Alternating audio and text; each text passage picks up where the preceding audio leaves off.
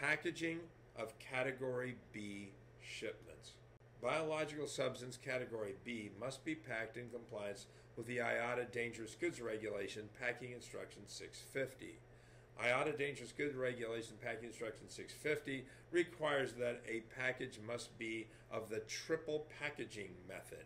Triple packaging involves the following packaging elements: leak-proof for liquids, or sift-proof for solids, primary receptacle, such as a test tube or a vial, etc., as shown in the accompanying graphic.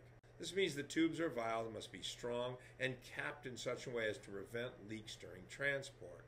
If multiple fragile primary receptacles are placed in a single secondary packaging, such as the one shown, they must be either individually wrapped in bubble wrap or so on, or separated to prevent contact between them. The secondary packaging, which is the second part of the triple packaging, requires an internal pressure test for those packagings containing liquids of at least 95 kilopascals in the range of minus 40 degrees Celsius to 55 Celsius. These packages can be purchased from very reliable, and they're not very expensive, and they do meet these criteria. There must be absorbent material. As you can see in this graphic, there is a secondary packaging, which is basically a bio bag. And the yellow stuff is absorbent material that can absorb any of the blood or whatever, should there be a leak. So the first part of the triple packaging is the actual primary packaging itself, so in this case a vial or test tube.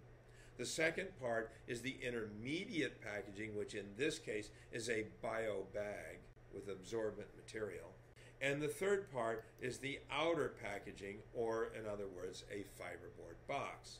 So the inner packaging is placed into a secondary packaging, as seen here, and then the whole thing placed inside of a strong, rigid outer packaging, such as in the case of the ambient shipment shown below. And there's your triple packaging: the test tube, the intermediate packaging, and the fiber box.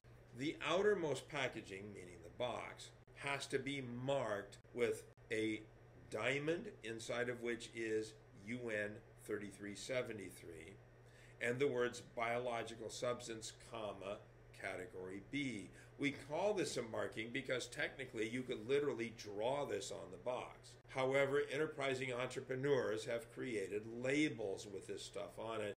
You must also put the name and address of the shipper and consignee, as well as the name and phone number of the person responsible for this shipment, the kind of person who can provide the sort of information emergency responders require when there's a spill or a leak. Here's an example of a real-life packaging.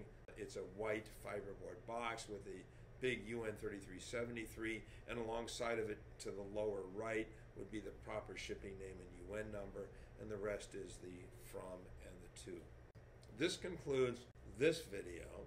If you require further commentary, information, please don't hesitate to call Quick International Courier or Sterling Courier customer service desk. So thank you so much for your attention. Hope we can be of service.